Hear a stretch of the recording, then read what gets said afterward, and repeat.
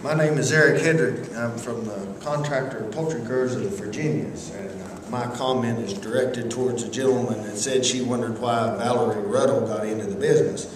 Well, I bought the largest poultry farm in West Virginia and Virginia 5 years ago too, and I can tell you the reason why she got into it is the company lied.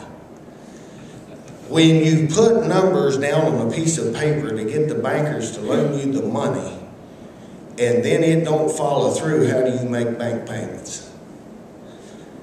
I started raising 5 years ago, raising a 4-pound chicken in about 37 or 38 days.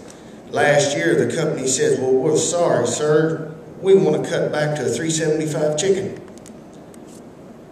Where's my other payments coming from?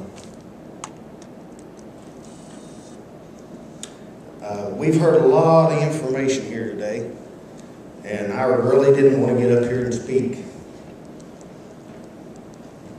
But we really need these rules, and we need them quick. Thank you.